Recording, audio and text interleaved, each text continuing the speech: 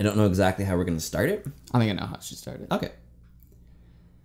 Ladies and gentlemen, welcome to Frankenstein. If you haven't read the book Frankenstein, spoiler alert, I'm about to tell you everything that happens in the book. So if you want to read the book, pause this now, go read the book. That is fantastic, brother. I'm really glad that you had said that. There's a lot of people on the internet who'd be like, what do you mean an entire podcast about the book would give me spoilers? You're supposed to write one without this.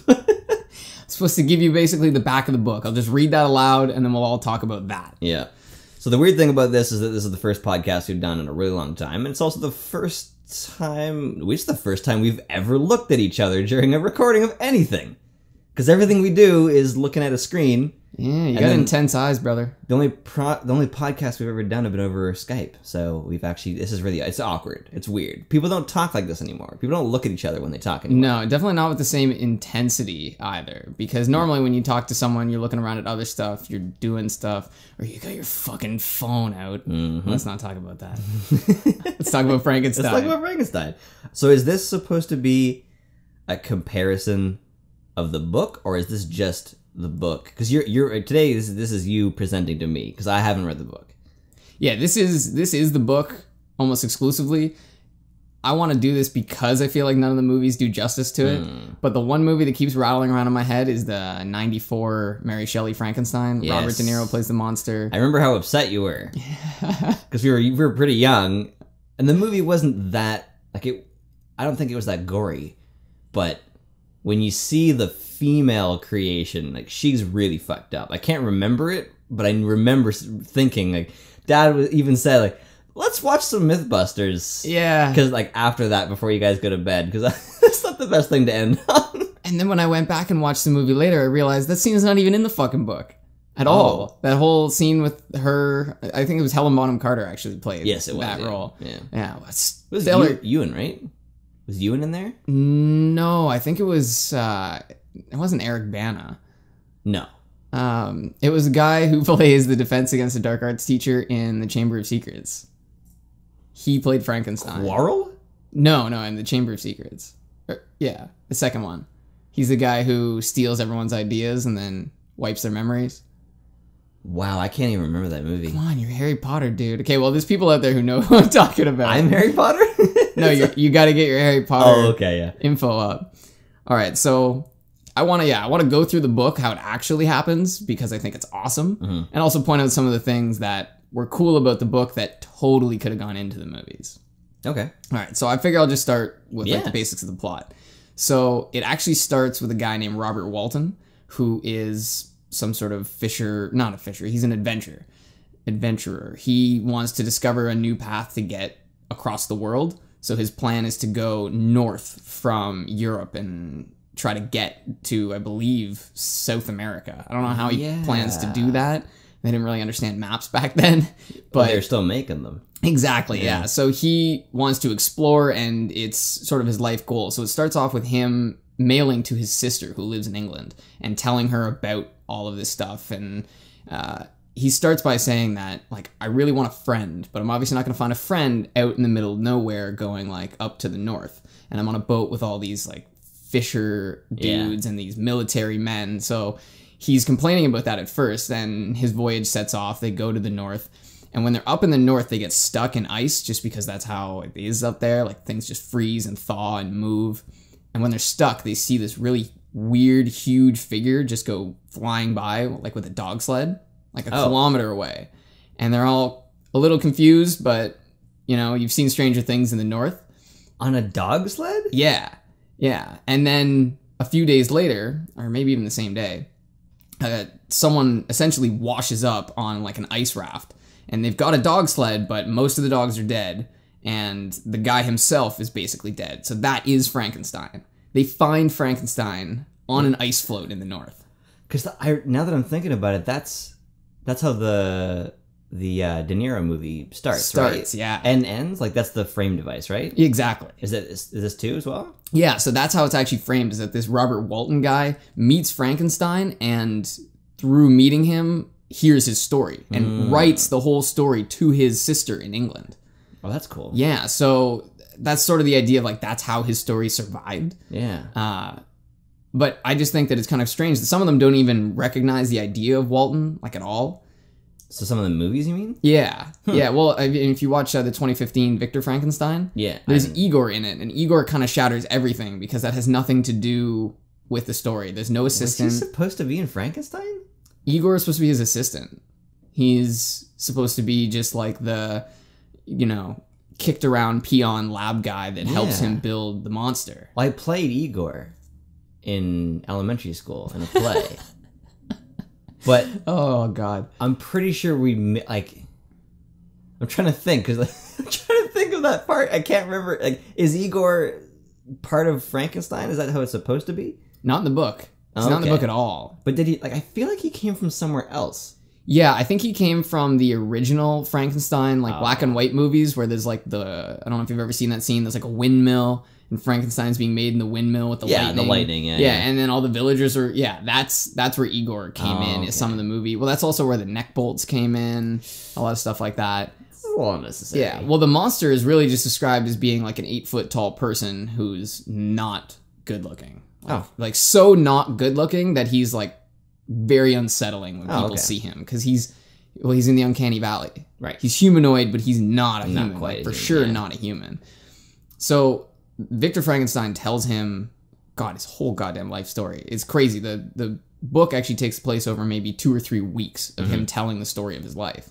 It took me about that long to read, actually, so I guess that kind of makes sense. Yeah. Did you want to say just the author of the original book, just so we can clarify for people? Yeah, Mary Shelley is the author of the book. Okay. The movie, the 1994 movie, is actually called Mary Shelley's Frankenstein. Oh. Because it's been bastardized so many times, they were trying to make it obvious that this was supposed to reflect the book. Okay. Even though it doesn't reflect the book. Quite, Yeah, no. it's pretty funny how that works. There's a lot of cases of that. There's like the Batman series is like that. It's just like chopped up. There's like there's so many different versions of things, and there's like characters who came in at 2015 and characters who came in 1939. And even the comics, it's just a shattered world. Yeah. And I think Mary Shelley does a really good job. There's even an author's note at the beginning where she describes how she wrote it. Oh, cool. So it was written. Her husband was a poet. She was a writer. Her father was a writer. Her mom was a writer. And also one of their good friends was a writer. Yeah. So her husband, and the good friend were all sort of trapped at this cottage because it was just really shitty weather. It was just raining constantly. And so they came up with this competition, like, let's all write some sort of horror story. And then we'll just share, like a short story. Oh, that's a movie right there, buddy. Exactly. So they wrote their stories. The poet wrote his. The friend wrote his. And then Mary Shelley didn't come up with an idea for a really long time. And then all of a sudden it just hit her one day, and she had no choice but to just keep going with it. Turned it into what it is. I've had those. Just something just hits you right in the face, and you just go, wow, how did I not think of that? And just days of incessant passion, just writing shit down, getting it out of your head. But you had mentioned to me before this that her parents were also really famous writers, right? Yeah, well, they were arguably more famous than she was in her lifetime. Because Frankenstein is one of those things that's become more popular with time. Yeah. But yeah, her mom was a feminist activist. But this is back from the days when feminism was nowhere to be found. Like, she was one of the pioneers of that, and she wrote books about it. What year is this? 1819. Frankenstein was written. Either that or 1817. 1819? Yeah. Fuck, I remembered you saying the early 1900s. Jesus, this is an old movie. It's crazy, man. Sorry. Yeah, well, very old story. Although, compared to some stories, still relatively fresh. This is actually considered the beginning of Gothic writing. Yeah, that's why Frankenstein I read in high school was because that was our example of a Gothic story. I just heard from QI, quite interesting. It's the fuck me his name. I think it's Stephen Fry. Stephen Fry. Yeah. He was saying that Gothic used to be an insult. Really? Yeah, and I don't know where the Gothic architecture came from. I think that was the type of architecture that they did, and then it was referred to as Gothic as almost like an insult. But that's where the term goes, and then it evolved into goth, which is a kind of like an offshoot. Yeah, wow. Today's version of it. It's very strange. Things get corrupted with time really easily. Do they ever? American Gothic, you know the painting? It's a pretty famous painting. It's Yes, with the father or the farmer and his wife. Yeah, and the pitchfork and yeah. It's called American Gothic because the window in the background is a Gothic architecture window. You're kidding. No, that's exactly why it's called that. Way to fixate on the tiny details. And I don't even think the people in it are related. I'm pretty sure the dude's his dentist or something, and then the girl might be his wife, but so those are actually people. Yeah, he didn't just those like are real people. Yeah. Whoa. Yeah. It's weird to think of paintings made of actual people. Yeah. Because is that an image of them? No. But is that them? Yeah, kind of. Well, that was what was so weird about meeting NSP was that they were in 3 dimensions. I'd only ever seen them in 2 flat images in tiny screens, and suddenly there was this gigantic human. Like I actually even said to Danny, like, "You're so much bigger in person." It was unbelievable to break that illusion. Yeah. Like, to go from legend to reality was so strange. Wow. So wait, you haven't seen the Mary Shelley Frankenstein in a long time, right? No, not since we were kids. Because the more you know about the movie, the funnier it seems, like when you read the book, because it's just like, Jesus, like they could have actually just done this book, but for some reason they didn't feel like people were ready. Yeah. So he goes to tell his story, and it starts off really mundane. It's like, I had a childhood with great mother, great father, and he had an adopted sister who is also like supposed to be his wife one day. Is this the adventurer? No, so this is now Frankenstein telling his story to Walton. Right. And to clarify for anybody who's confused like I am, who keeps thinking of the wrong thing, Frankenstein is the scientist, not the monster. Yes. So Victor Frankenstein is the scientist, so I'll call him Frankenstein. Yes. And the monster, the creature, those are basically, and the demon, those are the only real names that he gets. Nero. That's why they chose him. That's why. There's another example of things being corrupted over time. People think that Frankenstein's monster is Frankenstein. Yeah. They call him Frankenstein. Yeah, it's really cut and dry in a lot of the movies that Frankenstein's kind of this bad dude, but in the books it becomes really obvious that he made one mistake and everything from there just snowballed, and there wasn't much to be done. Yeah. So he talks about how his childhood was fine. He, had friends, and he's always described as this really charismatic character. Like none of the actors could possibly portray him properly because actors are real people. He's described as this sort of perfect saint-like type person when he's young and when he's in his early teens. And he's super benevolent and everyone loves him and he's super interesting. Benevolent sounds like an evil thing. Yeah, well, because malevolent actually sounds like it should be the opposite. Yeah. Yeah, that's a weird trick of the English language. Fuck. So there's a word that always makes me think that I can't come up with it. Reluctant. That sounds like a good thing to me, but it's a bad thing. Yeah, I think I'm pretty reluctant today. Yeah. What's wrong with you? The reason I found out it was a bad thing was the John LeJoie song. Is like he lent me he lent me DVDs and he was reluctant to do so, and I was like, that doesn't sound right. So I went and looked it up. Oh, really? Okay. Yeah, you gotta skip a word somehow. Mm-hmm. So the weird thing about this story is that his wife-to-be is his stepsister when he's young. Sorry, his wife. I have a problem with connections. So his wife, let me just write this down. Well, actually, let's go about it the other way. He has a stepsister when he's young, and his parents intend for him and his stepsister to get married one day. Right, which is not that uncommon for 1819. Probably not. I mean, people even married their first cousins back then. Ooh. But it's funny because now it's actually illegal in Canada to marry your stepsister. What? It's considered too close because it's like they consider it the same as a brother-sister bond, even though there's no blood there. Yeah. That's really strange. Whereas you can, in fact, marry your first cousin. What? Yeah. Fucking Canada. Well, because I guess you're not too closely related, but I mean, that is up to everyone to decide. You're definitely... We're getting off topic. You're definitely closer related to your first cousin than you are your stepsister. She's not even blood related. Well, She could be. No, she can't be. They don't seem to have a problem with it because there's a lot of really colorful language in the book, and I can't tell if that's like period appropriate or if it's just the way she wrote. But they often describe each other as playmates, which I know is in the more I know is the innocent sense of the word, but they're also gonna get married, which makes me think that that's a very strange. I only think of the dirty version. Yeah, exactly. Yeah. But they're great playmates, and. When Frankenstein's young, he discovers books. Well, the main guy that he reads is called Cornelius Agrippa. And I guess he was from like the 800s or something like that. He's very pre-science. And a lot of their ideas were for things like the elixir of life and ways to become powerful and stuff like that. So it's mostly fantasy, but he gets so captivated in these books because he's reading them as if they're written contemporary. Oh. And his dad and even his teachers later on don't really do a good job of explaining to him why you shouldn't just follow 100,000-year-old techniques. And he goes off to university with that same mentality. He wants to sort of incorporate what these old scientists did with what the new scientists are doing now. So he's kind of doing science fiction. He's fringe science ever since the beginning of the book. I like that. That's interesting. Yeah, so he goes off to university in Germany. The university is called Ingolstadt. Ingolstadt. I think so. I'm reading it from a book, so I'm guessing. I think you got it pretty good. But when he's there, some of his teachers he likes, some of them they don't. But his chemistry teacher shows him how to use a whole bunch of chemical apparati. Apparati? Apparatuses? So he has his laboratory.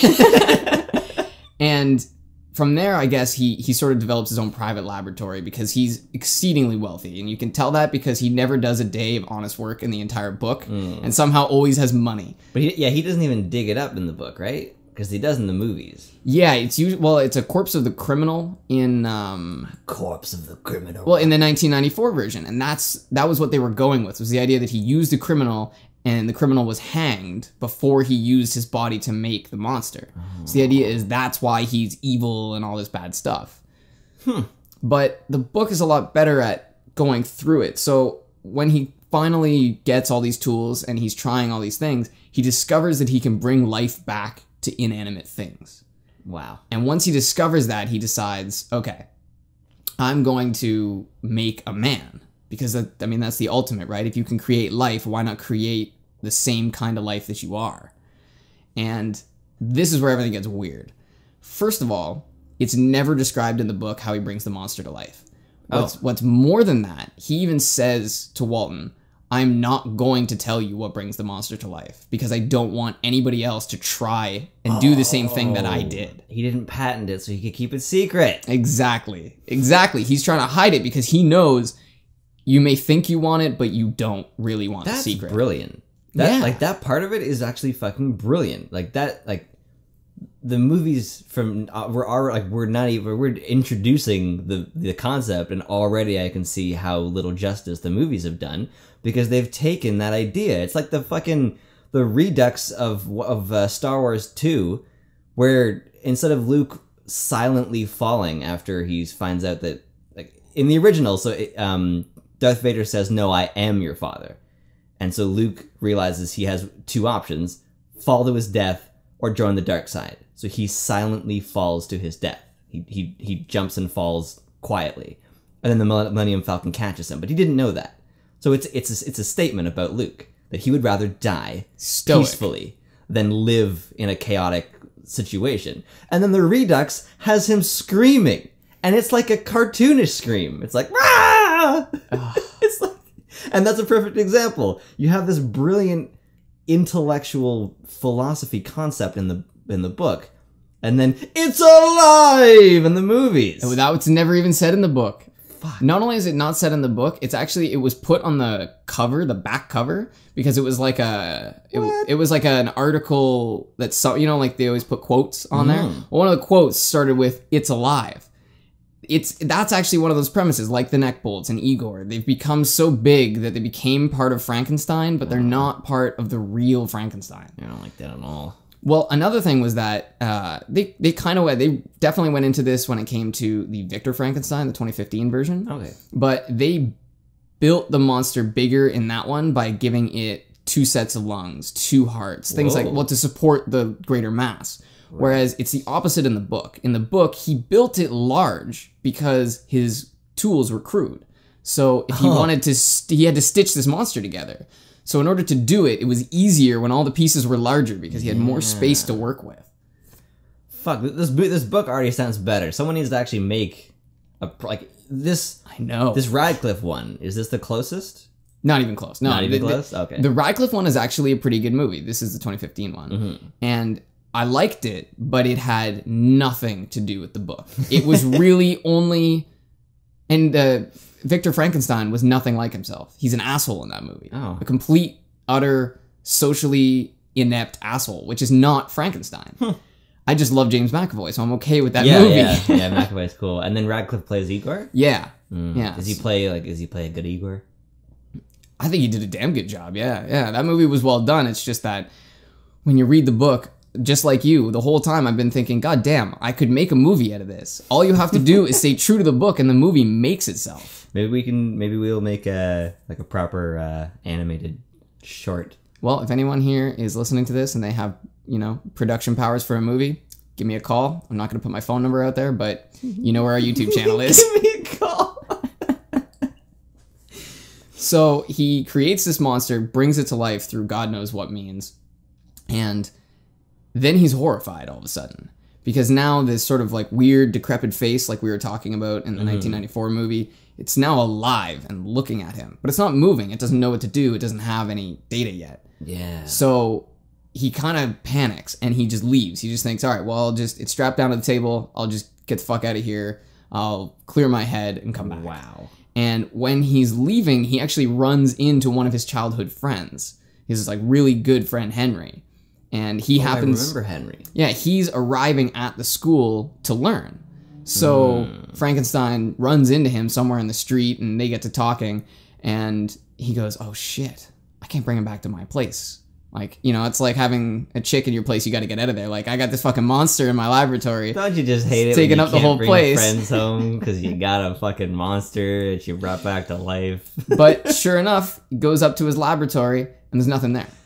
Oh no, it's gone, and he doesn't freak out at all. Oh, he's just like, oh well, that problem's not in my life anymore. It's always the Frankenstein's monster you don't see. That's the.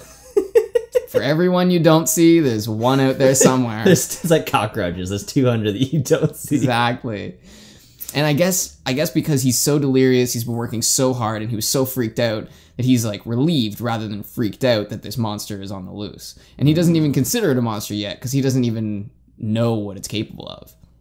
So that's what all of that happens. He just stays at school with his buddy, and wow, just forgets. He just doesn't even think of the monster. He's like, it's out in nature. It probably died. It's probably fine. Yeah, it doesn't go looking for the body. Nothing. Wow. Yeah, and I guess part of it is he doesn't want people to know, so he can't like tell his friend like, hey, let's go shoot some 8-foot tall dude that I made.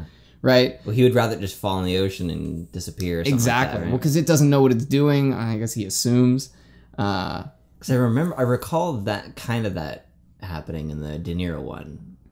Does he? Because I remember De Niro escaping and talking to a little kid in the streets, which I actually felt like was probably one of the redeemable parts of the De Niro one, is that they make him seem like a real person when he's talking to that kid, which I think was probably some sort of like statement about like kids don't have that same. Interesting, because that's actually a point of the novel. Oh, but it's done the opposite way. I should clarify. Like kids don't have a preconceived idea of what is good and evil. Mm-hmm. So for a child to meet Frankenstein's monster would be... I almost said Frankenstein. It wouldn't be as bad as if an adult ran into him. Yeah, and a lot of movies do that, where they put the kid in there to demonstrate humanity. But this whole movie is about... Or this whole idea is what is human, what is not human, what is life? Can life succeed if it's made by life, as opposed to just naturally done? The answer to that's probably no. just based off trial and error. Spoiler alert! It doesn't work out. So after a while, they decide, okay, well, it's good time. Let's go back to Geneva. They're from Geneva, Switzerland. That's his hometown. Is that where the Geneva Accords were made? yeah. Yes. And the convention? Yeah. Yeah. Is I'm that- guessing because of Frankenstein, Could it probably. be? That would be very interesting. Well, Geneva is, I'm pretty sure, a very affluent, wealthy city in Switzerland. And Switzerland, yeah. do they emulate something? Like, why we're getting off topic? Well, but why Switzerland's is- a really good place, just in general. Oh. They're fairly small. I believe it's a Scandinavian country, you know, up in like Finland and that kind of area. And they are generally have always had really good healthcare, really good, you know, military, public relations. They've just always been like a very peaceful, nice place to live. I think that's one of the reasons they do it there. Do you want to go there? Yeah, let's go there. You know, it's mountainous. Fuck this podcast. Let's go to Switzerland. Let's go to Switzerland now. Right now. Yeah, we need a Switzerland travel agent. If anyone Yes. out there. Switzerland Quest, search for the Swiss booking agent. Search for Victor Frankenstein. So they're about to go back to Geneva, and then they get a letter from Frankenstein's father, and it says that Frankenstein's brother's dead. Oh, And no. he's been murdered. No! No! There's actually certain parts in this book that made me sit up. Yeah. I think this was probably one of them. I've done that. I'm not a reader, but the book Aragon, like that final battle, if you watch the movie, fuck the movie, read the book, or just skip to the chapter about the final battle. It's unbelievably well detailed. Like, I was like so excited to go into that movie, and it didn't even happen. Oh. Yeah, well, they have to go back, obviously, with more haste. They have to sort of decide what they're going to do when they get there. They can't just fly back. Yeah, well, they usually just go on horseback or by carriage, like most of the... So is Frankenstein... Is the Set- story set roughly in Shelley's time? That's actually really funny. It even tells you... Shit. What? I just made a connection. I don't know how much I should say. No, it's fine. Hemlock Grove. How much have you seen of that? None. There's a character. Her name is Shelly, and she dies, and she's reborn as basically a Frankenstein's monster. Whoa. And her name is Shelly. That's 100% like an illusion. 100% an homage. That's awesome. Because it happens on like a stormy night with lightning and all that shit. Of course. Lightning doesn't do it, but it's actually science. But yeah, wow, that's fucking brilliant. It's honestly, And that's a book too. It's based on a book. That's why that's why reading these old stories is so great, because they've been Yeah. re-referenced so many times throughout just culture history. Well, and there's quiet references and a lot of cartoons and stuff. Sometimes I prefer the quiet references. Yeah, because cartoon people are always inspired by like one back. So or everyone's inspired by one back. Like, you and I find Joe Rogan funny, but not really Richard Pryor funny. But Joe finds Richard Pryor hilarious. Because he was from that time. Yeah, and Richard Pryor probably has an inspiration before that we wouldn't find funny. Lenny Bruce. And Joe probably, exactly. Although Lenny Bruce is hilarious. But, yeah, it's very interesting when you go back, and cartoonists are always inspired by the previous animators. And if you've read this book, man, you'd be inspired by it too. It's already short. It's only like 235 pages. That's 234 more than I would get through.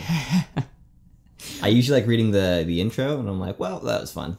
Well, I mean, that's actually why I wanted to read this one. Is I'm even thinking of reading Harry Potter, but goddamn, is that a long investment, because the books get bigger and there's 7 of them. Yep. Whereas Frankenstein, you read it start to finish, you get everything out of it. Yeah. And then you make a podcast, right? Yeah. So when Frankenstein goes home to his murdered brother, he also finds out that one of his really close family friends is on trial for the murder. Oh, shit. So it's one of those life-shattering moments, and when he returns, he wants to go and search the area where his brother died, because he essentially needs closure. But when he's doing that on a lightning-filled night, it's really awesome. There's a lot of lightning in the movie. Yeah. Like when he's a kid, lightning strikes a tree and just eviscerates it. And then there's lightning probably 3 or 4 more times at really impactful parts of the story. But it's not how they bring him alive. I will say again, that is not how they bring him to life. That's probably where the inspiration came from. Exactly. It probably is a nod to the book, but still, like, you've gone a different direction. Well, it's like the new Star Treks. Like, they have all the names, and it's the idea of going into space. But Star Trek, the original 2 series, were about philosophy, while as the new ones are action. And I think that's part of the problem, is that most people watching a movie would say, well, how did they even bring the monster to life? Yeah. Well, that's why you just have to have the scene where Frankenstein goes, no, I'm not going to tell you how I made a horrible monster. Well, you could totally start the movie without, like, you wouldn't need to start it with, I guess we're trying to make it as much like the book as possible. So you could start it with that framing device of the. But even if you didn't, you could just have Frankenstein narrate, and he would just say. You could do that. I've heard on two occasions, or 2 different movies, where someone is narrating and they say, you probably think that because I'm narrating this, that I live at the end, that I'm alive at the end. And sometimes those characters actually die. That just means you're silly. Voice actors are not characters. Fuck you, Kevin Conroy. I don't give a shit about your fucking B-man. I like Kevin Conroy, just to clarify. I think he's really nice. I mean, I don't know him, but anyway, moving on. K-man, if you're out there. What the fuck was I trying to say? Silence. You got no feet to stand on, though. Yeah, we're sitting though, so that's okay. So you're not going to fall over, at least. Well, during one of these lightning-filled nights, he's skulking around looking for where his brother was murdered, and he sees this crazy shadowy figure, which doesn't look like a person, and it climbs what is essentially a cliff. It climbs a mountain on a vertical face. Oh, no. And just disappears out of sight. And he immediately thinks, I know exactly what the fuck that is. Oh, this book is way better than the movies. Absolutely. Like, it's better than any story I've ever heard from Frankenstein. He knows immediately that the monster did it. Even though he doesn't actually have any evidence to link them, he's instantly gripped with the idea that the monster I created is destroying my life. So even before they start to look at evidence or he hears any information, he already knows that the monster did it. Oh, and it did it on purpose. So is that really? Did I ruin it? That's where we're going. No, that's where we're going. See, the thing is, I figured that out without knowing, so it's not really a spoiler. Because that's probably the logical conclusion most readers would go for. Like, they'd be like, "Ooh, was that intentional?" Well, that's what I thought. I thought that's a kind of a weird jump to make. Just because the monster's there doesn't mean he was the murderer. Well, the only reason I thought that it was him was because you said they had to travel. If his brother lived in the same town, I probably wouldn't have come up with that idea. But if the monster is also far away, where his family happens to be, that's the only reason why I made that. It's sketchy, right? Yeah. It's like, why is this thing 2 countries away, happen to be around where my brothers died? Yeah. And the weird thing that goes on is that they then move to a trial, and he can't really say much because he can't say, I created some horrible disfigured monster that killed my brother and framed this girl. Because everyone would be like, okay, lock him the fuck up, and let's go back to the trial. Yeah. Right? And the trial plays out kind of just like you'd imagine. The woman says everything she can, but obviously there's no other witnesses, and this is the 1800s, so their prison system, or not their prison, their justice system is kind of shaky. Yeah. So one thing leads to another. She gets executed for the crime. Oh, shit. Yeah, so Frankenstein's obviously reeling from this. The whole family is sort of in disarray. And so I don't know if anything really happens to the family. Everyone is just super down because this is a really positive family and they've just had 2 deaths essentially all at once. So Frankenstein kind of goes wandering off just to get some space because, if you can't talk to anyone about this, you don't want to be around people you can't talk to. Mm-hmm. And he's just climbing in the mountains of Geneva because it's a super mountainous area. And when he gets to the top of this one mountain, there's this frozen lake of ice, and he sees this figure just bombing it across the lake. Like, the monster is usually described as moving many times faster than a person. Yeah, like, he could probably outrun a horse, I'd imagine, just from the descriptions that I hear in a book. Because he's always depicted as slow-moving and stupid. But he's actually incredibly powerful, incredibly strong, and really agile. Fuck. And they describe his limbs limbs and his joints as being supple, which means that they move really easily. So I think because he was designed so big, he was also designed really well. Wow. Yeah, so he just runs right up to Frankenstein and doesn't even try to hurt him. He at no point in the book at all tries to attack Frankenstein. Really? Yeah, so he just comes up to him and he says, like, basically, look, we gotta talk. And he speaks. Holy shit. He speaks very well, too. He seems like a well-read person. Yeah. And so Frankenstein tries to attack him, and the monster just avoids him and says, like, listen, will you just calm down and let me tell you my story? And after a while, Frankenstein realizes, like, I can't fight a 9-foot-tall giant. So, yeah, I'll listen to your story. Sure. I would have made that distinction when he was across the lake. Well, I'm not going to fight that.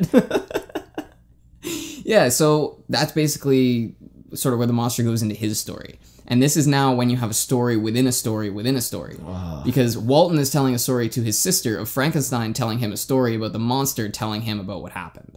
Wow. Which is going way beyond Hamlet. But, like, generally that's, like, against convention of storytelling. But was this done well? It's interesting because every single word in the book is told from someone to someone, and that someone is not you. They're not narrating. So the monster is telling Frankenstein, and Frankenstein is telling Walton, and Walton is telling his sister. So it works really well because it feels like it's addressed to you, even though it's actually addressed to another character. It's amazing that that someone's able to do it. Like, it was done well, though, right? Yeah, well, because they framed them all as letters. Every single chapter was a letter, which meant that if there was quotations, it was something being said by the monster. So if there's quotes around the whole paragraph. Cool. Whereas if it's just written, it's Frankenstein talking to Walton. So I felt that it was pretty easy to understand who was talking and what they were talking about. That's amazing, because I was just thinking about it. As many times as I've seen Batman Begins with Neeson's and Bale, every time he tells the story, like when they're sitting on the lake, and after what's his name goes in, and then they're sitting there, and it flashes back to Bruce almost killing that guy who killed his parents. Yeah. That scene is so long. Every single time I watch it, I forget it's a flashback. And then so it goes from that and just cuts back to him and Neeson on the lake. And every single time I watch it, I'm like, fuck, this wasn't an origin. This was a flashback. It's too long. Like, it needed to be shortened, or it needed a cutback or something. But it's amazing that someone's able to do a double flashback, and you're still aware of it, even though every time I watch Batman Begins, I forget we're watching a flashback. Yeah, and this is all in written form too. And in 1800s, yeah. Jesus. So what happens with the monster is that he essentially breaks out of his restraints because he's way stronger than anyone had predicted he'd be. And he just grabs some sort of a cloak that he finds and just leaves, just hightails it out of there because he has no idea what's going on at all. Yeah. And it's super interesting hearing how the monster describes his first experiences, because there's things like he talks about this glowing ball in the sky that if he looks at it, it hurts him. And then there's this other glowing orb that guides him at night, which is the moon. Oh. And there's so many things like the screams of birds. Like, he's understanding these things in their most basic form. Yeah. And he has no language either to express that. In probably one of my favorite jokes in Fallout 3 was one of the things you can tell somebody when you first leave the vault is that, like, that big room out there is amazing. How did you get, like how much time does it take to replace that gigantic light bulb? Like, this person's lived there, and they were born and lived to like 1820 in 18 or 20 years. Yeah, years old is what I meant. Inside, they're in a vault their whole life. So when they go outside, that's not considered outside to them. That's just a bigger room. A much larger room. Yeah. Wow. Which is crazy because really, outside, like, it's more like we are inside outside. Like, we look at it as being like a different thing. Almost like when we look like space is out there. No, you're in space. Yeah, well, inside of that the thing. way we choose to define being outside is simply the same as, like, we choose to put clothing on. It's like, are you sheltered or are you not sheltered? I think it's a perception thing, like, it's or your perspective. Sorry, which is why when the monster is learning things from the very first time, it's like an adult with the ideas of a child. But when a child discovers these things, they don't talk. So like, a child gets all this information for, I don't know how, like, when did children start talking? 2 or 3? Yeah, 2 or 3, something like that. So you got 2 years of recording information before you actually verbalize it. So that's very interesting that the monster would be verbalizing the ideas almost like in this situation. And he has a fully developed brain. That's the key. He is not growing. He begins at full size with no information. Ooh. So he really quickly figures out that certain things he can eat, certain things he can't eat, and the ground is cold and it's not comfortable to sleep there, and he innately knows that he needs shelter. So the first thing he tries to do is go into human homes, and obviously they just all freak out and run away because he's this monster. Yeah. And after a while he goes, okay, humans do not like me. Yeah, people don't like a good this, thing to and- know. So he stumbles upon this cottage which has, I don't even know how to describe it, but it's essentially just sort of a pig pen that's on the back of the cottage, but there's no pigs in it. It's just sort of an enclosed area that's not connected to the indoors. And so he hides in there, and then he just kind of closes it up from the inside. So he just sort of lays boards and rocks and stones so that any little holes are covered. So he actually has essentially his own home connected to this other home. And they just don't notice that shit? They don't use it. They're not very... well, it's not that they're not good farmers. They're just not very wealthy farmers. So you actually come to hear a lot about these people with time. And he's actually able to watch them through a tiny little hole in the wall. I think that sounds very familiar. Yeah, that is actually done in the Mary Shelley one, where he's sort of lying in this hovel and he can see into the house. Right. And the mechanism they use in that to teach him how to read and write is there's a little girl who lives there, and the grandfather is teaching the little girl how to read and write and stuff like that. Oh, that's a good device. It's a great device, but it's not as good as the one in the book. So what happens is the monster gets used to these people. He realizes that the man always has to go out and cut wood, and it takes him forever, and then he doesn't have time to do other stuff. So at night he starts cutting wood for him. And that's what starts to freak out the cottagers, because they're just like, why is there always wood when we need it? But you know what? When you're struggling and you have nothing to eat, you just take it. You just do, you're just like, well, there's going to be wood there every day. I'm just going to trust that. Some good Samaritan. And the monster even goes from stealing their food to actually eating off like nuts and berries and things, because he realizes that they don't have enough food to feed themselves. Wow. Yeah, so after a long time of this happening, and he learns the basic things, he learns what milk and cheese and mother and father. He doesn't know that mother and father are relationships. He only knows like this person is called mother. This person is called sister. Right? He almost thinks of them as names at first. Yeah. No, that's really smart. But then he doesn't find this out till later, but the cottagers are a French family. And I forget what DeLacy is the name of the old man. That's what he keeps calling them. DeLacy, yeah. And so what happened was they were in France, and some sort of Turkish merchant got into a bunch of trouble for something he shouldn't have. So he was being persecuted for nothing. And this family tried to help him, and they did help him get out of prison. But in the process, they themselves were exiled from the country. So that's why they're living in Germany near Ingolstadt. And so now that he discovers this, or no, he doesn't discover this, but the merchant had a daughter, and that daughter was promised to the man who lives in this house. That was the idea. Like, you break me out of prison, I'll give you my daughter. Oh. Kind of scuzzy, kind of weird. Yeah. Especially because she doesn't even speak the language. She doesn't even speak French. Well, that's really scuzzy anytime you promise a human being. But they met and they knew each other and they liked each other. Like, they had interpreters back in France. So, sorry, from Shelley's point of view in 1819, is this the giving of a person to another? Is that some sort of idea or theme to prove a point, or is that just how things were? From her perspective, is that just a thing that happens, or does she use it as like to describe her issue with the idea? It's a slightly complicated situation, because the father does promise his daughter to Felix. That's the name of the guy who lives at the cottage. But Felix meets this daughter, and they get to know each other through interpreters, and they like each other. Oh, okay. The daughter, in fact, the father tries to take her away and not let her go see Felix after he's broken out of prison. And the daughter's like, yeah, fuck that. What an ass. Well, that's the thing. He just wanted to get out of prison. He would have done anything, right? Wait, and he gives up his daughter, and then he tells her won't no. let her, yeah. Fuck. Go to the person she loves.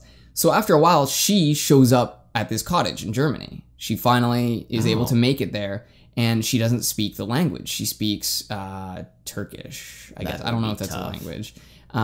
It is a little tough, but what's fortunate about it is they teach her how to speak English. She was about 200 years late on Google Translate. Exactly. So they go to teach her. They think, like, we gotta get her up to speed. We can't just keep like waving and stuff. So the old man goes about teaching this girl. Her name's Safi. He goes about teaching her how to speak French, and in the process, the monster is able to learn through the hole in the window, or a hole in the wall. 200 years early. Sorry. Not too late. Google Translate. That's so 1600s, dude. You still into that? And I like the child thing, the teaching of a child, but you can only teach a child so much. You have to go back to like cat, tree, bird. But when you're teaching an adult, they already have a language, so you're kind of just trying to get them to track that language to a new one. That's why you can tell where someone came from based on how their accent sounds. Yeah, because everything is molded after your first language. It's like jalapeno is a J. So when that person learns English, they'll call something like they won't pronounce the J. They'll call it like so when someone's name is Jack, they'll be like hello hak. Yak, or like his jot. Like they pronounce the Y with the J. It makes sense. Yeah. And I think it was really cool because she's learning, and it's obviously hard for her to learn a totally new language, but the monster never learned a language. So for him, it's really easy. It's the first time. Oh. And he has a fully developed brain to do it with. So he learns really quickly. He probably even learns faster than she does how to speak the language. What language did Shelly speak? That is a really good question. I always assumed English, but I have no idea. It probably wasn't. If it was, could have been because they lived in Switzerland. Oh, okay. So I think there's, I think yeah. So I'm just curious if you're reading a translation. I don't think it's a translation because I even know that Mary Shelley. It never expressly says that it's not, so it very well could be. Yeah, it felt very English, but I mean that a good translation should. Yeah. Right. Yeah, localization. Is a tough thing. That's why there's certain things, Sonic, who come out really weird, and you're like, that doesn't quite sound like English. That's not how people talk. But yeah, if you read a whole book and it sounded good, it could be either one actually. Yeah, that'd be interesting to find out because maybe the one you read isn't even isn't even the original. Yeah, the language was very fanciful, and it kind of really kept with the way that the monster also spoke. And they even go as far as to sort of teach you how the monster learned. Yeah. So he learned from them the basics, and then he also learned because they would read books. But he actually found books in the forest at one point. Paradise Lost was one of them. I don't actually know what the other two books that he read. So 1819. Well, it was from a traveler, right? One of those things like, if you're injured somewhere out in the forest and you need to get the hell out of there, and you've got like 100 pounds worth of books. Fuck those books. I'm getting back to the city. That's how people that's where you used to keep your porn. When you didn't have, you couldn't put it under your bed if you're living in a cottage with a bed and a table. You had to keep that shit in a tree or something. And then people find your porn and suddenly there's a page missing and you're like, the fuck is this shit? Yeah, I mean, they might as well taken the whole thing. Kept the document together. Jesus. Bring it back when you're done. Yeah. So he learns all this stuff and becomes, I guess, acclimated to their language. And then he decides, okay, I've been helping these people, they don't know it, but if I can find a way to introduce myself to them, maybe they'll accept me. Maybe they'll be okay with me because I'm helping them. And it works out okay because he decides to talk to the old man. So I haven't mentioned this yet, but the old man is blind. And he figures this out pretty early because he obviously doesn't do anything where he can see. That's brilliant. There's even a scene where this girl is crying, and he says, the girl begins to cry, but the man only notices when she cries audibly. So that's the first clue you get that he's blind. And then the monster himself sort of figures it out as time goes on. So when she's just tearing up, he doesn't know. Can't see it. Only when she sobs. Whew. Yeah. This fucking show. I wish it was a movie. It should be. You know what it might even be better is a short, like a 10-episode miniseries. Because that would be better, yeah. It would give it an opportunity to really delve into the concept. Because from this, like, do you think a 200-ish page book could be turned into 10 episodes? Would that be too much? 6 might be better. 6, yeah. Yeah, well, because I think a whole episode should be, maybe even 2, the monster story. Start to finish. Woo! That's a great idea. the miniseries. And I think that would be the only way to present it, because a full TV show, you're going too far. Yeah. And a movie, I mean, we've seen time and time again, you cannot compress everything that's important down into a movie. It would need to be like 2.5 hours. Or maybe like 3 or 4. Ooh. I'd do a 4-hour movie. Just watch it Two-parter? in 2 parts. Yeah, Two-parter, exactly. Exactly. The only thing about a 2-part movie is that it has to have a beginning and an end. The first one, even though there's no one puts an ending in the middle of their book. You have to write it in there, and that's, And then you really don't want to be like an intermission, like put in disc 2. So he actually finds pages in the cloak that he just took from Frankenstein, had some journal pages in it. And he now knows how to read those journal pages. So he figures out the really basic idea. He knows that Frankenstein is some scientist who did something, and it describes how Frankenstein made him. It describes the days leading up to him becoming alive. And it also, in it, mentions Geneva. It mentions, like, my home country, Geneva. So that's the only info the monster has to go off about his creator. But it doesn't... Does it at any point in the book actually describe how he came to life?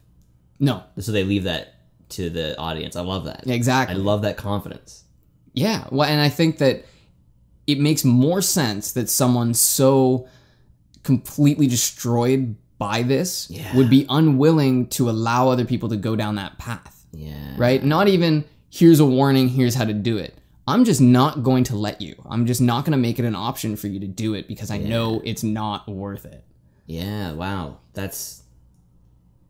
I love how this is so much more of this is a philosophy story. The whole thing. There was like they marketed Splice as a horror movie. It was so obviously a philosophy movie. It was like a horror movie in the last 15 minutes. Before that, it was like, what does it mean to be a human? Should you make human life? Like, yeah, it was mostly even thriller. Like there's a lot of things that get classified as horror that aren't. Like this was supposed to be a horror novel. Yeah, but it's more like the ideas are scarier than anything. Exactly. That, to me, it's kind of a weird trade-off because a game that has psychological horror can stop being scary after you've played it too much.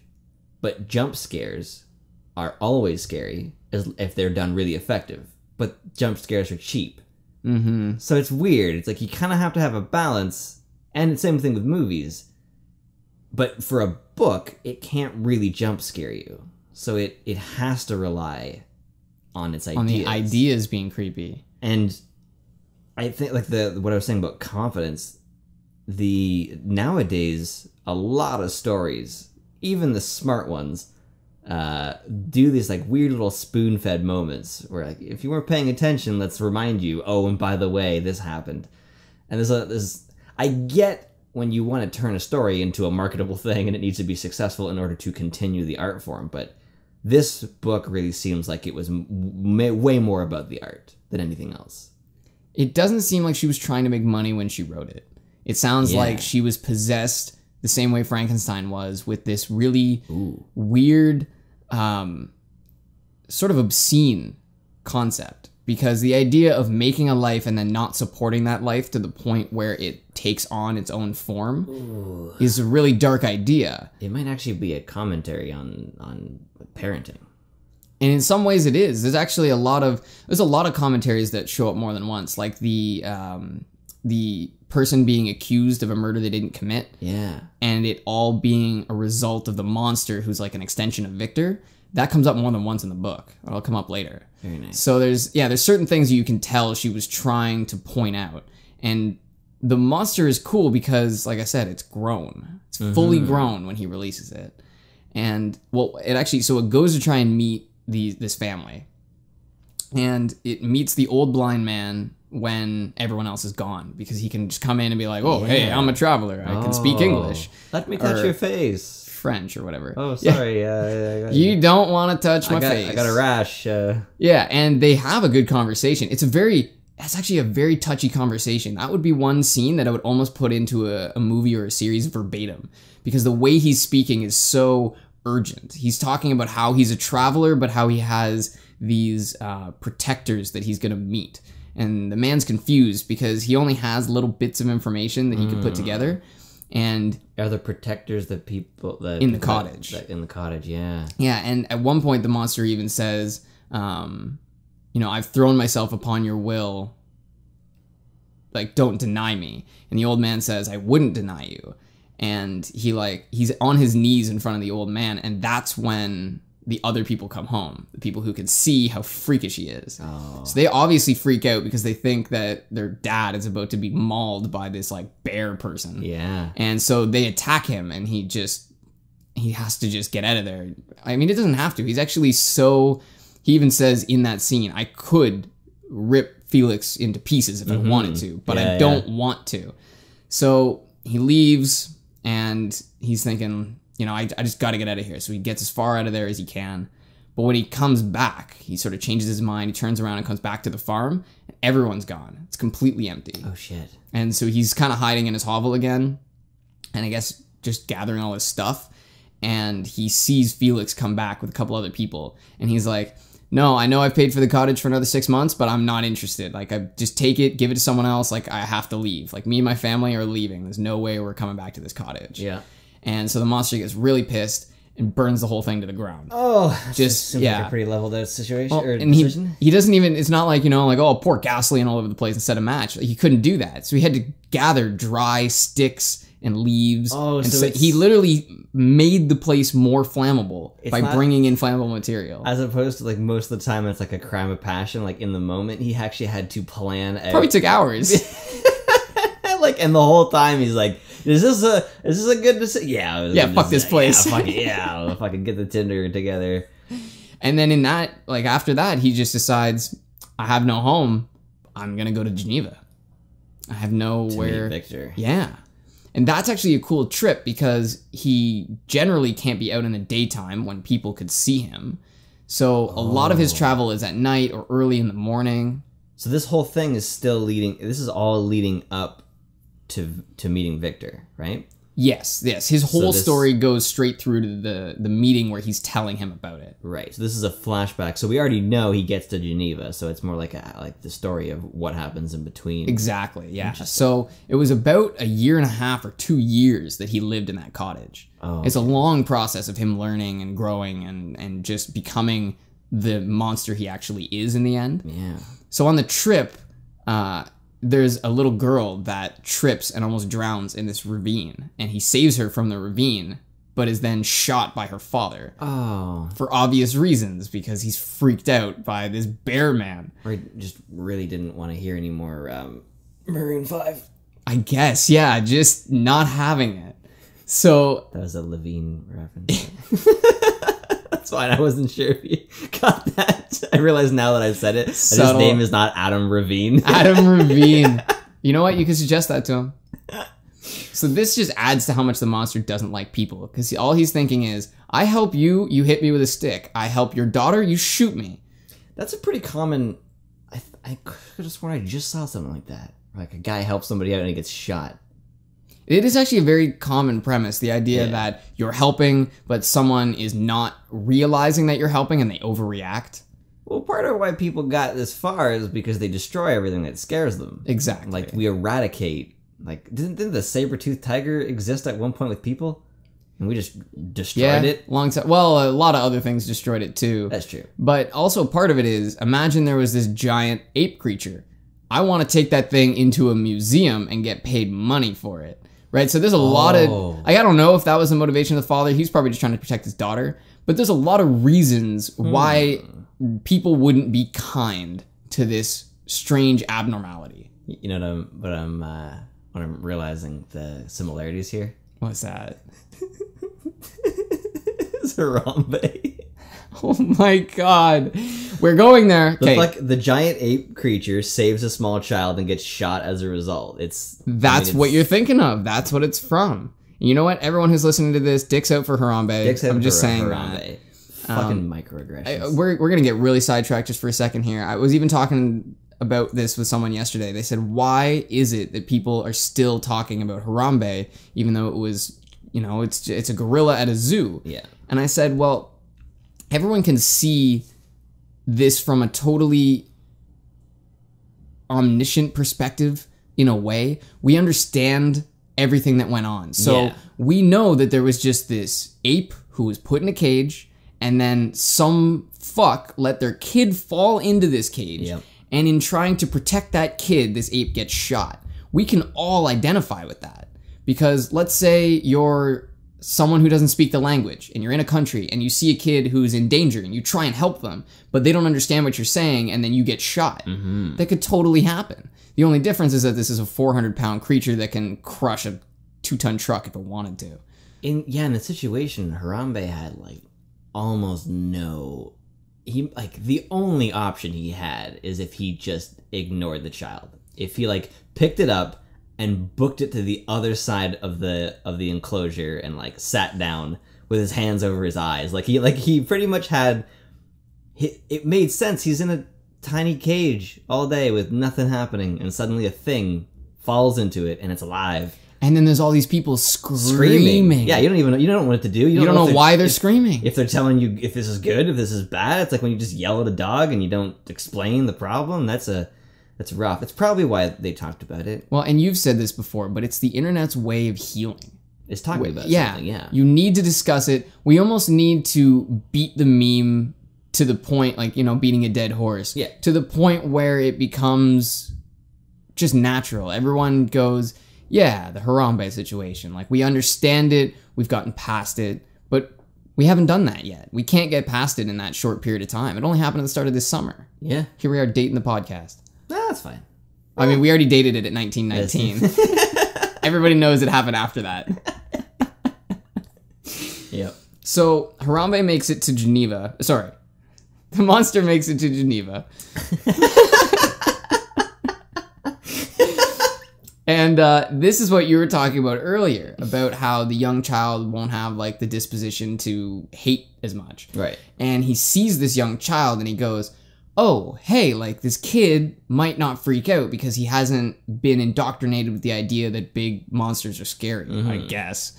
And so he goes up to the kid and he essentially kind of grabs him, and the kid freaks out for obvious reasons. Yeah. Because I think it's a baby would probably still freak out. Yeah. I mean, this monster. And so he kind of grabs him and he's like kind of trying to tell him, like, no, like, I'm not trying to hurt you. And then the kid goes, my dad is whatever Frankenstein and he owns a castle. And the monster goes, oh, you're Frankenstein's kid. I see now. He goes like, you are the son of my enemy. And he essentially just kills him. What? He strangles him, the boy. Because... What? Did we already know that his kid died? Well, see, this is the thing. Frankenstein's last name. Oh, shit. Right? So this is Victor Frankenstein's father that he's talking about. This is Victor Frankenstein's brother he's run into. Oh. And he didn't know who it was. Shit. And all he thinks is, I've been persecuted for so long because of this one person. And this is his opportunity to hurl a stone back. Oh, so the brother that was killed was a child. A young boy. Oh, okay. I imagined him as being like similar age, but... Yeah, something about the timeline didn't make much sense to me. He'd been gone to school for like 5 years, but his brother was 5 years old, and yet he seemed to be close with this brother. I was like, I don't know how that works. I don't know. I guess they had a lot of time back then to write letters, talk to each other. And...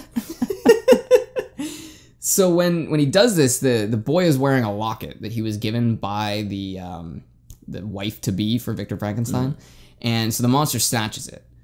Mostly because he has no possessions, and the boy doesn't need it anymore. Yeah.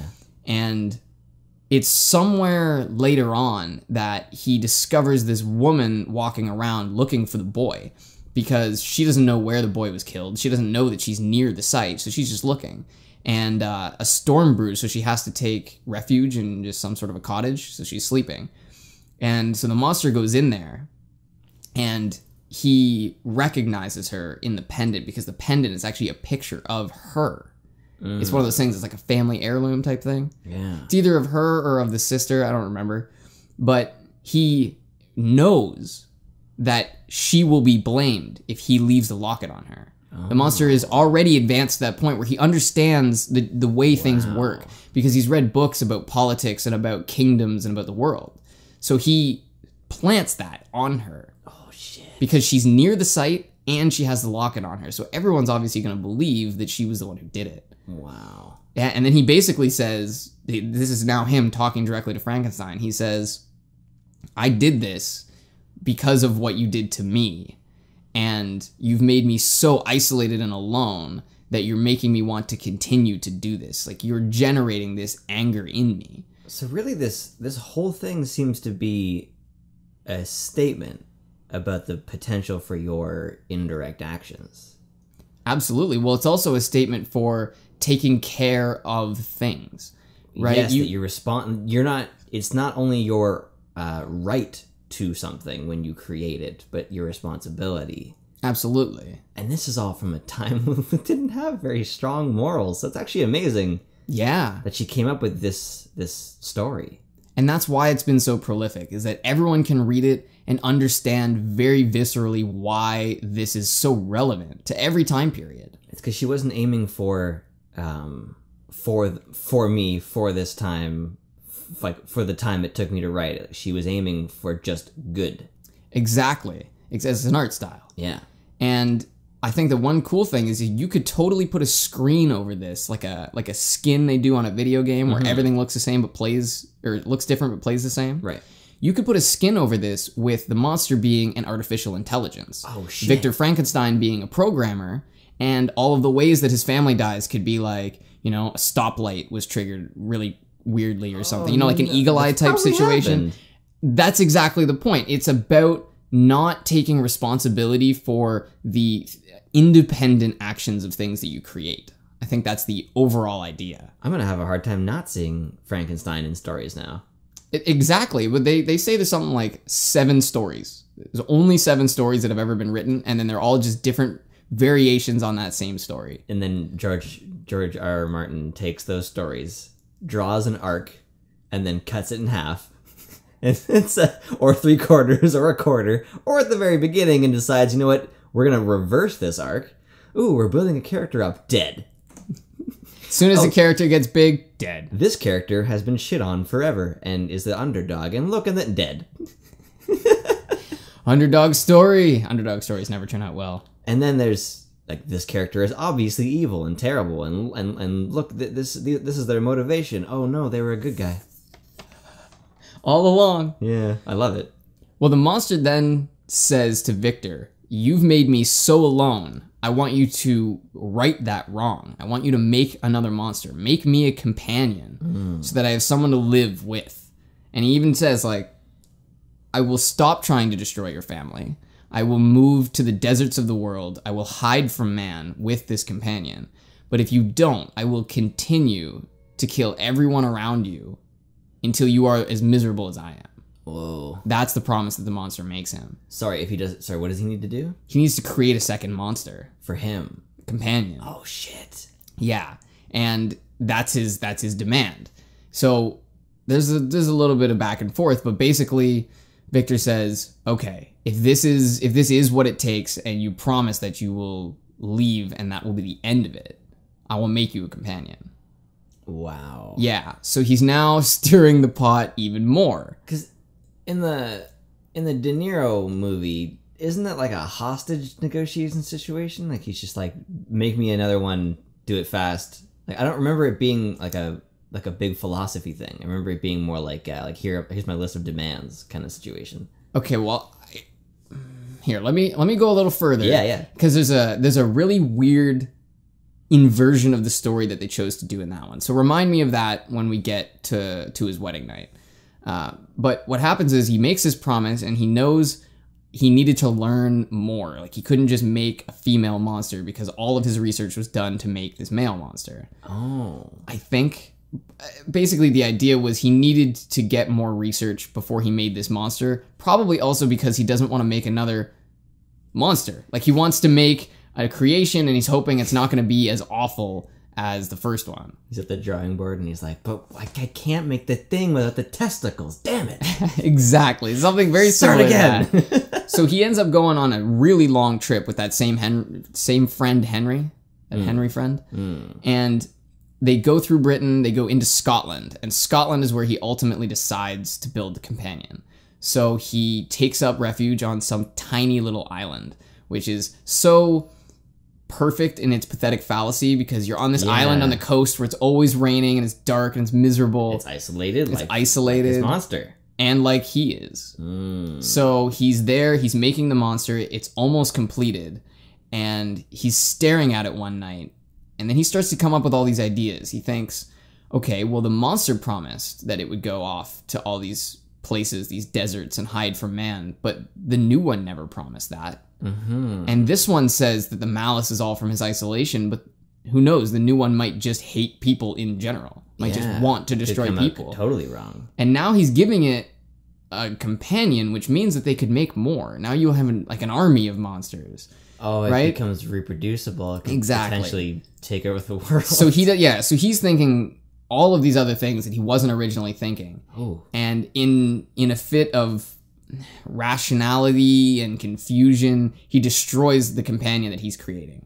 He's building it up, he's got it on the table, and then he goes, you know what, enough. And he just destroys it and just cuts it apart.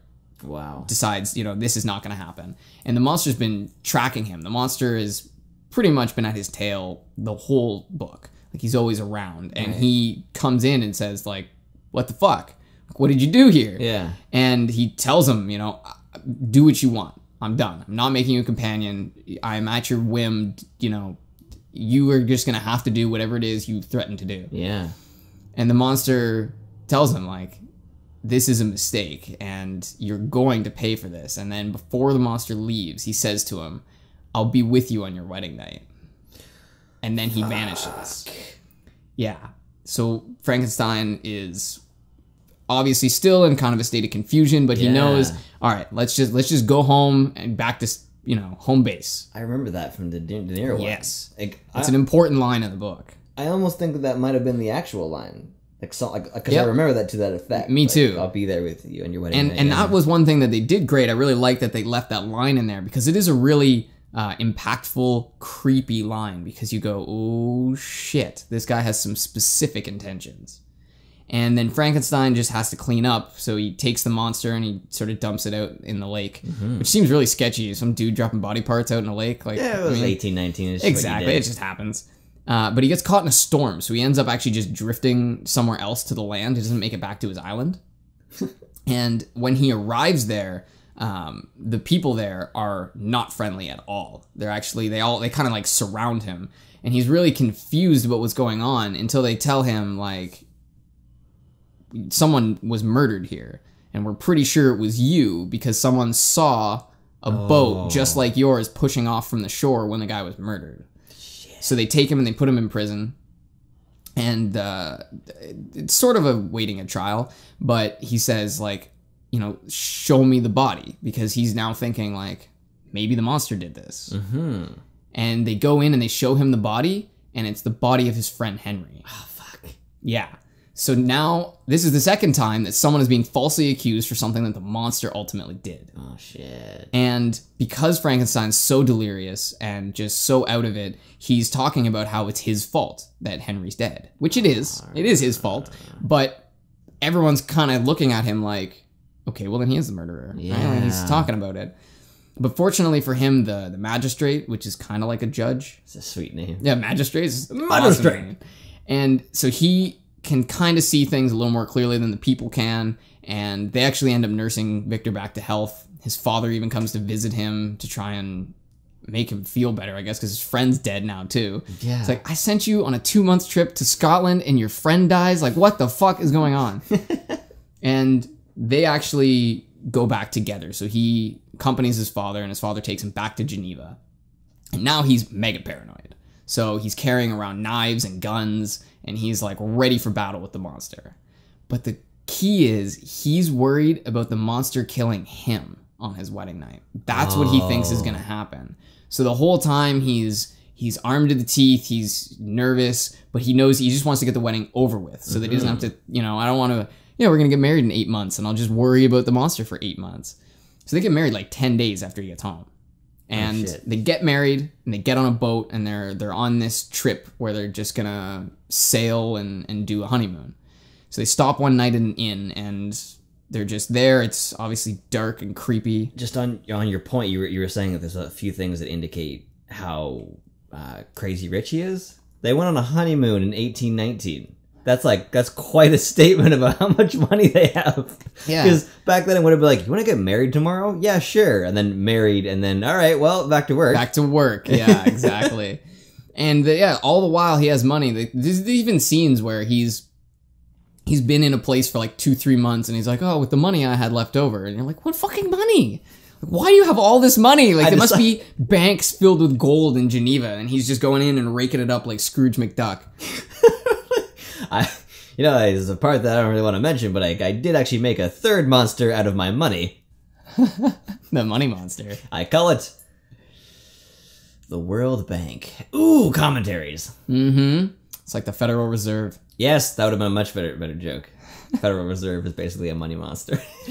So they go into this little inn, and that's where they're going to stay. And so Victor thinks, okay, well, if I'm going to fight and kill this monster, I don't want her to be around to see this whole thing or potentially get hurt. So he sends her to their room while he stays to defend himself. And that's when he hears her scream. Yeah. And he all of a sudden realizes, I'm not very smart. He's never hurt me before. Why would he hurt me? He wants to hurt you on the inside. And when he shows up, sure enough, she's dead, also strangled. Fuck. Yeah. So that ends up being just the tipping point. Now there's really no one left in his life. And when he goes back to Geneva to tell his father about it, his father dies because of the stress. No. And he's just lost 2 of his children. Victor Frankenstein is in all kinds of a mess. And yeah, life is just too much for him, and he passes away. So Victor now is thinking, I have nothing to do but go and kill this monster. Yeah. That's what I'm going to do. So he actually chases it virtually right out of there. So the monster ends up somewhere around Geneva, and he actually chases it on foot for a while, and then he actually gets like a dog sled to follow it, and they're moving north. They're moving up to the north through all those Scandinavian countries like Finland and like the north tip of Russia and stuff like that. Okay, I just want to clarify where we are in the story. So it begins with a guy going to the Arctic, right? Or a wintry place. Yes. Who then hears the story from the monster, right? Who's telling... No, Victor Frankenstein is telling Walton this whole story. Okay, so Frankenstein tells him the story, and then it goes into a flashback to when Frankenstein was told a story by the monster about why he killed his brother. Yeah. Does it then go past the point of meeting the monster, or is that still to come? Yeah, so actually this is a good point for me to give it timeline. So everything begins with Walton. And that is the most future part of the story. That is the farthest into the future. Oh, okay. When Frankenstein starts talking to Walton, he starts by talking about his childhood. So he essentially goes back, 30 years, and moves forward from there, all the way up to the point where he meets the monster. Okay. And the monster story starts 2 years before he meets the monster, somewhere in the middle of Frankenstein's life. And then once the monster story is done being told, everything resumes from that point and continues all the way up until the point that he meets Walton again. Oh. Yeah. Whoa. So everything is leading up to the beginning of the book. I could have sworn, didn't the monster tell the story in the movie? Well, he tells the story of his early days, like with the cottage and murdering the boy and his trip to Geneva, that kind of stuff. But Frankenstein is ultimately the one telling Walton all of these details. Right, okay. Like all the details of the actual story. And at this point, this is very, late in the story. At this point, it's just he chases the monster. The monster keeps going north. He keeps going north, but it's harder for him, obviously. And then the next thing is that the monster is seen by Walton's ship. Okay. So that's how they get up to the north. And this is the point at which the story does begin to move past the beginning of the book. Victor Frankenstein stops telling his story. It's been like weeks. And Frankenstein tells him, you either need to go northward or I wouldn't have gotten on your ship. Like Frankenstein almost died before he got on the ship, but he wouldn't have gotten on if the ship was heading south. He needed to go north to find the monster. To find him, yeah. And at this point, Walton's ship chooses to turn around because it's too dangerous to go north, so they choose to go south. And Frankenstein tries to get out of bed, but he can't because he's so ill. Shit. And I mean, he still wants Walton to chase after him, but he knows it's not going to happen. And in that whole period, Frankenstein dies just from his general injuries, his weariness, the amount of energy he's expended. And he dies on the ship. So Walton meets this friend, this wonderful friend he's been seeking forever. And then his friend dies like 2 weeks, 3 weeks later after telling him this wonderful, mystical, magical story. Oh, wow. So the monster outlives the creator. Interesting. Exactly. Very interesting. Exactly. And then the monster actually comes to the ship. He visits that ship where Frankenstein died, and he talks to Walton. And that's the part that the monster actually narrates. He tells Walton about his side of the story, essentially. Very nice. Which is... He doesn't really indicate that Frankenstein was lying or anything like that, but he just talks about firsthand about the... What's perspective? Exactly, the indignation of being that isolated and alone. Yeah. And he looks at Frankenstein, and he knows that he didn't want Frankenstein to die. That wasn't the point. But now that it's happened, there is no point. And he also realizes what Frankenstein realized, that making this monster was in no way a good thing. He says, I'm not afraid to die, but I am afraid to lose my life, if you understand what that means. It's an innate fear of death, but he doesn't have an existential fear of death. You know, he's not like, oh, what happens when I die? But he doesn't want something to physically crush and kill him. So he's got like basic survival instincts. Yeah, exactly. And he tells Walton, like, in order to not allow anyone else to learn from what Frankenstein did, I'm going to destroy myself. And he talks about creating a funeral pyre and then climbing into it. That sounds very familiar. Is that how the movie ends? That's how the movie ends. So in the movie, the Frankenstein is actually left on an ice float and burned with the monster, which is kind of cool. It's kind of symbolic. Yeah, I actually liked how they did that. But in actuality, Frankenstein, I think, just dies in the boat and they take him home. Because there's no indication that... there isn't even any indication that the monster, like, does it. He just leaves the boat, and that's the end of the book. But the thing... Again, though, they don't... the book is not specific about his birth or his death. I fucking love that. Because it leaves it in... It's like the Inception top? I love how we both know what we're talking about. The almost falling over top. It's so much more powerful to create a conversation than it is to end... Like, to make a fact and say, this is how it ends. Because then it's known. There's no debate. There's no, I don't want to say inquiry, but speculation. But you can't really ruin Inception either. Like, of course, you go into it thinking, of course, Leo is going to be successful in his endeavor. But you couldn't be like, oh, and by the way, at the end, we're not sure if he was in a dream. Like... That's not going to give anything away, It's not really a spoiler. In fact, you have to see it to really get the full impact. It's perfectly cut. Yeah. Well, the one thing you were asking about earlier, about how the female monster was made and how that request was made. Yeah. So this is how it goes in the movie.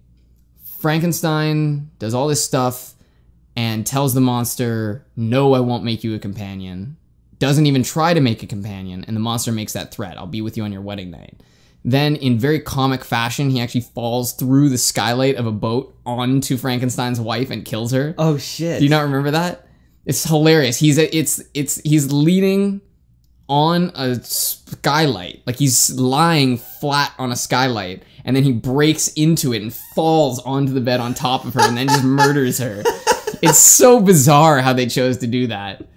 I don't remember that at all, but I love it. But that's part of why she's so disfigured. Because she gets all cut up, and I think he even like rips out her heart or something crazy. Yeah, something silly. So Frankenstein is so distraught that he decides to use his technology to bring her back to life.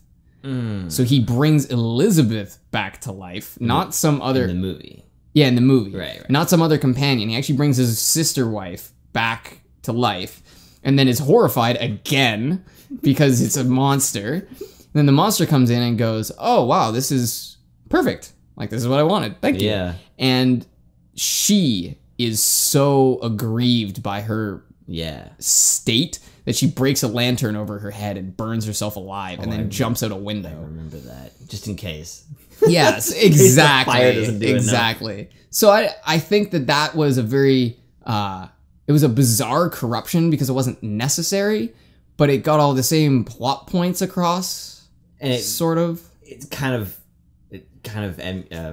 it seems more modern. It seems so much more played out. Like, oh, and then his wife died, so we had to bring her back to life, but it wasn't good enough, so she killed herself.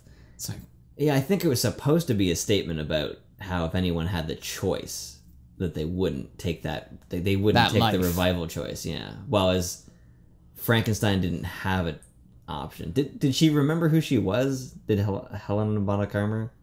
She recognized his face. So it was all very strange because I feel like the way they did it in the book was awesome. The idea that he tried to make this companion, but he couldn't bring himself to make that same mistake again. Yeah. And in doing that, he sort of set himself up for what was to come. But using her as this kind of pawn to be the companion monster, I felt like that was kind of a weird cop-out. Because he didn't use any sort of corpse to make the original monster. He made it. He created it. He didn't... Yeah, with small pieces. It wasn't just a patchwork of... Well, its arms wouldn't be the right size. Everything would be disproportionate if you tried to use human pieces to make a 9-foot monster. Right. So, I don't know, 8 or 9 feet? Anyways. It makes more sense to me that the making of the companion was similar to the making of the monster. Right. Where it was done from the ground up, and then, he'd animate it with life after the fact. So I think that movie was a really good approximation of the book. Right. But that is about the best I can give it.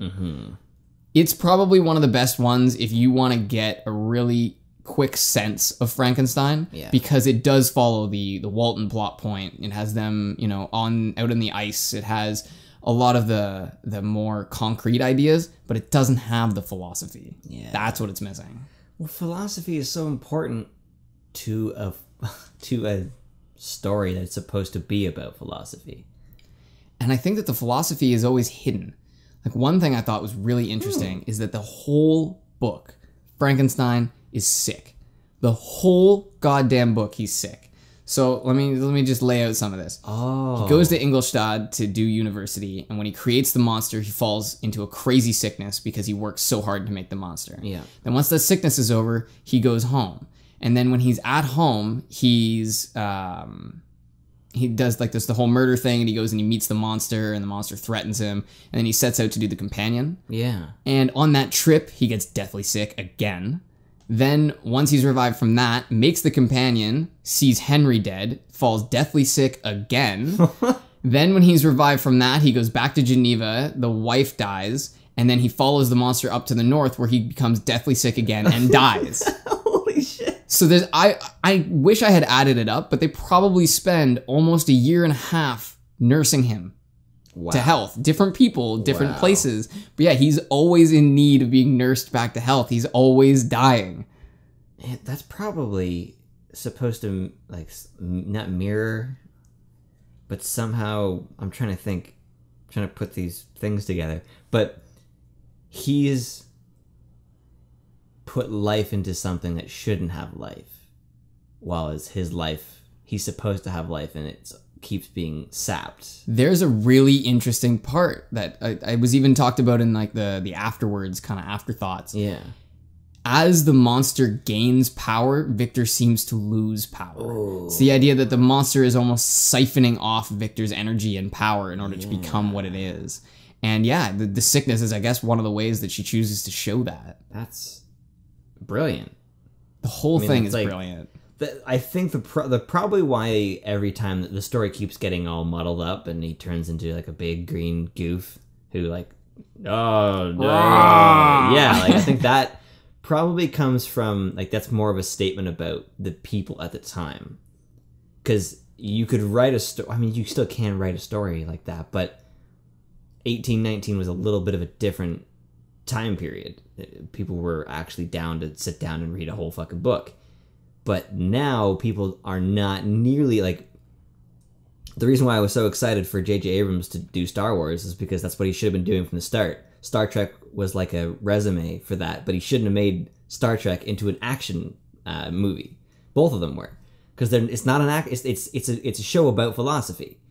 So I think that the reason why Frankenstein's always done this way, the dumb way, the non-philosophy way, is this more of a statement or a commentary on the audience of the time. And their ability to look into those things and think about those things critically. I almost think that if you were to try to accomplish Frankenstein the way that it was done in the book, you would find today's Reddit, always on their phones generation, to look at it and be like, almost the way that you would if he were real. Like, you look at him as a monster and not this intelligent creature. That almost might, they might actually be worried that the audience looks at him the way that people would in the story. Like, that might almost even be the way that they have depicted him since the 80s up till now, almost might actually be its statement on its own. And it's true, the whole idea that he's even the monster is referred to as Frankenstein and things like that. Yeah. Sort of subscribe to this idea that the monster is being infantilized in a lot of ways. And I think it's strange because the monster is probably smarter than Frankenstein in some ways. The monster is a super creature. Other than his appearance, he's stronger, faster, smarter, and just generally more capable than any human that's ever existed. Yeah. And his only problem is that he can't be accepted into human society because of how deformed he is. Yeah. And also, an 8-foot tall person is pretty weird for us. Mm-hmm. Like, most 8 feet tall people you see, they're fairly decrepit because it's impossible to keep an 8-foot frame in good condition, right? It's just so much body mass. Oh, yeah. And you're so high off the ground. But this creature was designed like that. So imagine a big 8-foot tall, thick dude who can climb mountains. He's probably 350, 400 pounds. He's basically like a super mutant. Yeah, he's a berserker. Yeah. He's just this crazy, huge... He's an NFL linebacker in 20 years. Yeah. That's what he is. He's just this absolute monster truck. And I think even if he did look like a normal person, people would be very freaked out, especially in the 1800s when people were 4'8". Yeah. Oh, yeah, people would have been a lot smaller, yeah. Yeah. Wow. Yeah, I really like the book, and I think that all of the movies do some small justice to the book, but none of them have really captured the important parts. The important parts are the ones where he doesn't describe how the monster comes to life. That, to me, is one of the most important. It is. It's so important because that is actually one of the main premises of the book. The idea is that the monster will not be done again. Whether Frankenstein has to hide this knowledge and destroy the monster and burn everything to the ground so that no one discovers it, or whether it's the monster killing himself so that no one discovers it. Yeah. Neither the creator nor the monster want another monster. Wow. That's, to me, probably the most important distinction across the whole thing, is that neither his birth or his death are specifically shown or discussed in the book, and they are in everything else.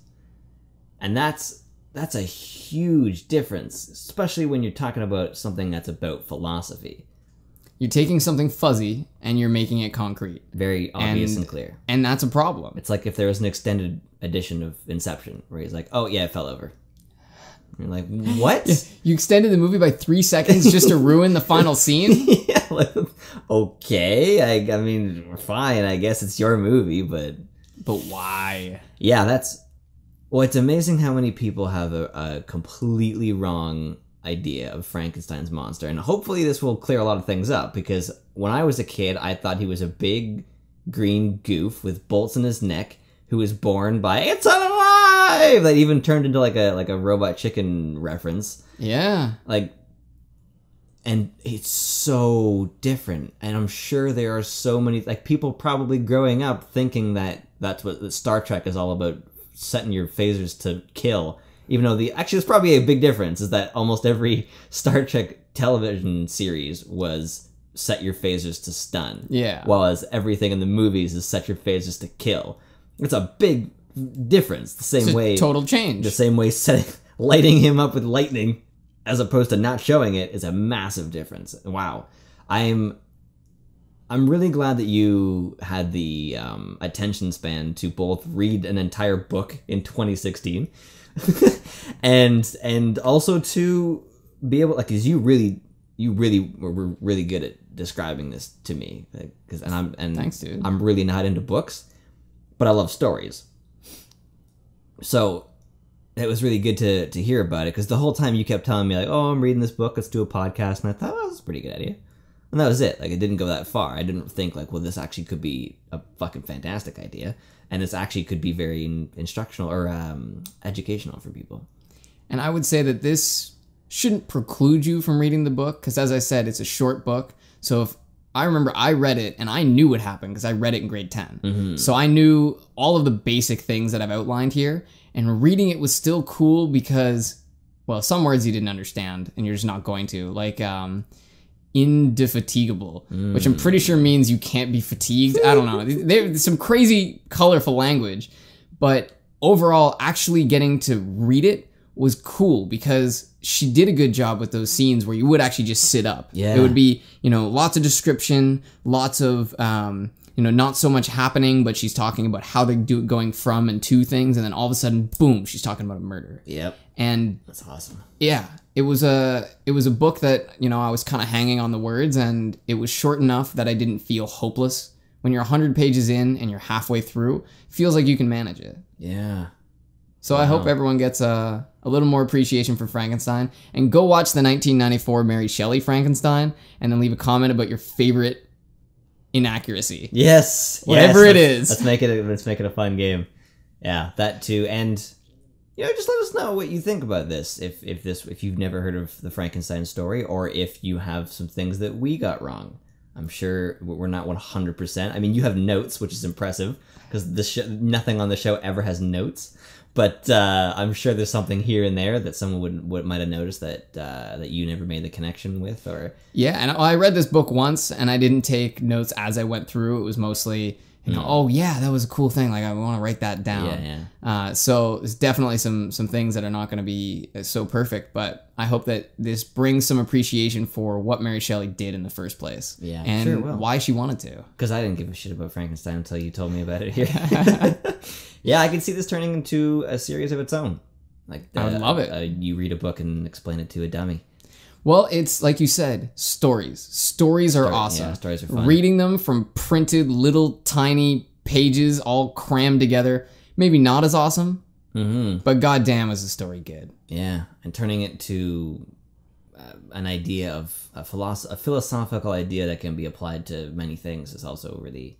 I'm gonna have a hard time looking at something and saying, like, well, I guess it's an iteration of Frankenstein or something like that. But yeah, no, it's not the true iteration. Exactly. Maybe we should find out whether the original is actually in English. But yeah.